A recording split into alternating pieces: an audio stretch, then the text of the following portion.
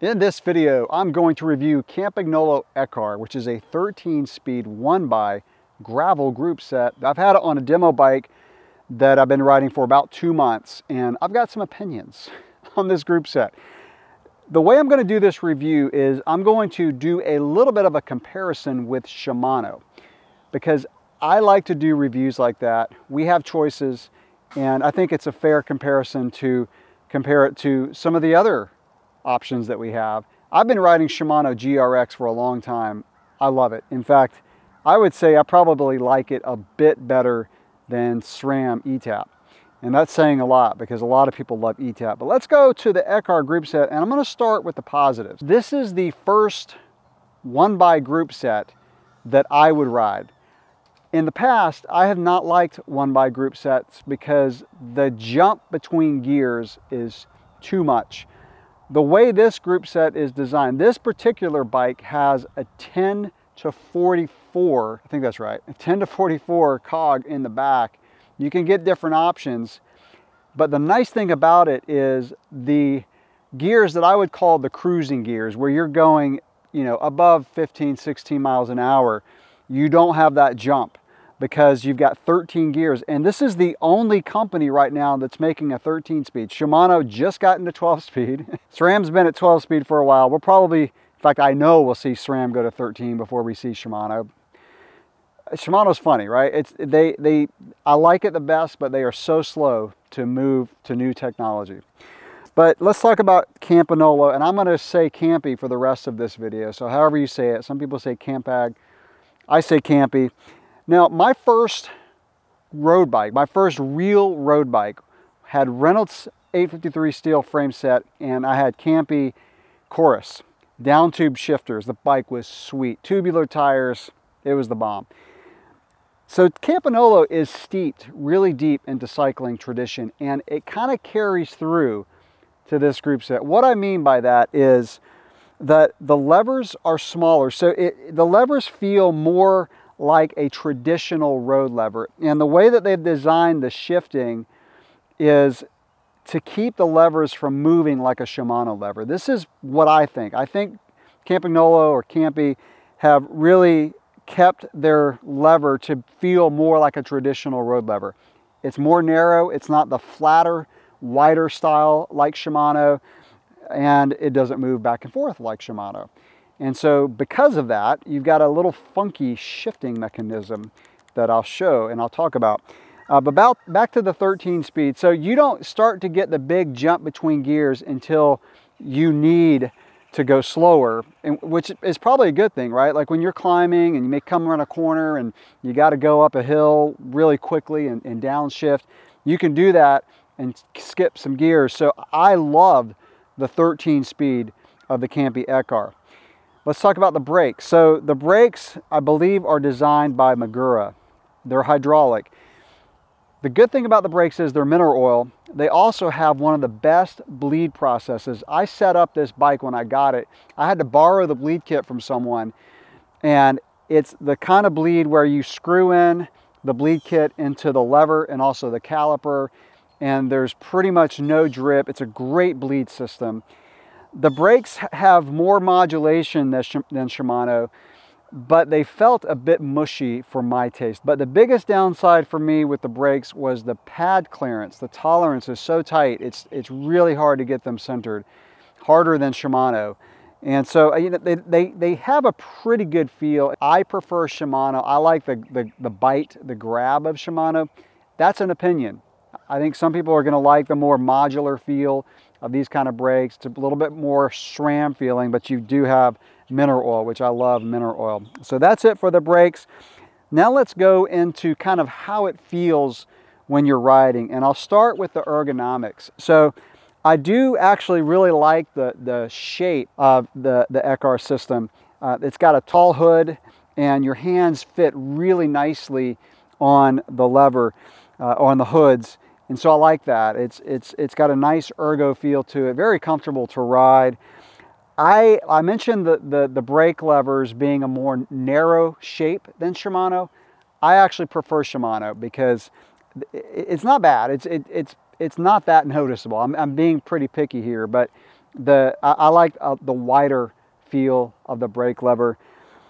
The thing that I did not like about Campagnolo Ekar is the shifting. For one, the inner lever is opposite of Shimano. So on Shimano, you tap the inner lever to go to a harder gear. So it loosens the cable, drops the derailleur down into a smaller cog in the back, which is a harder gear. Campagnolo Ekar is the opposite. So when you push the inner lever, you're going to an easier gear, bigger cog. And so that takes some getting used to. It's not bad, it's just different. And so if you've ridden Shimano like I have for a really long time, man, I had some misshifts on this bike.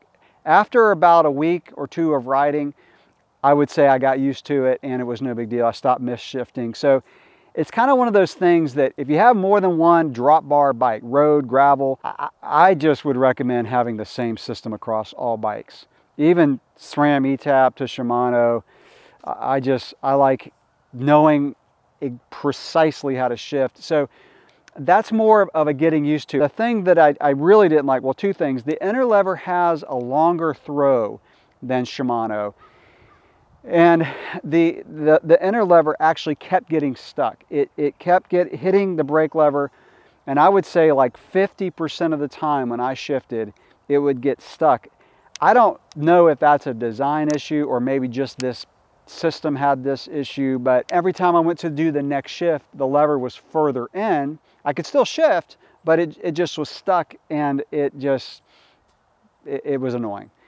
But the big downside for me is this lever on the inside. This is the lever that you use to shift into a harder gear, and it is a little bit harder to move than I think it should be. When you're riding, like if you're up here and your palms are resting a bit on the handlebars and the rest of your hand is on the hoods, which I ride a lot. So in other words, you're not fully up forward, you're kind of back a little bit. It's in a good position.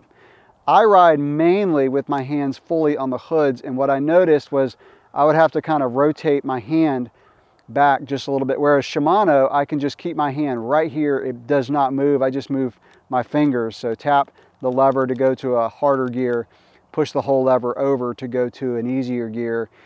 Whereas this, like I said, the inner levers go to an easier gear. This is to go to a harder gear. So I didn't like having to rotate my hand back. It's not a big deal. It's just, again, I've been using Shimano for so long. I'm used to just keeping my hands perfectly still and kind of having to rotate back a little bit. When you're in the drops, you have to reach your thumb up pretty good. So it kind of depends where your hands are. So if your hands are more up forward, you know, your thumb has to come up, whereas Shimano, you would just reach your finger over and, you know, hit the inner lever or push the whole lever over to shift. Whereas here, you know, like, so Shimano, say you're going into a harder gear, you just kind of reach forward and tap that inner lever, easy.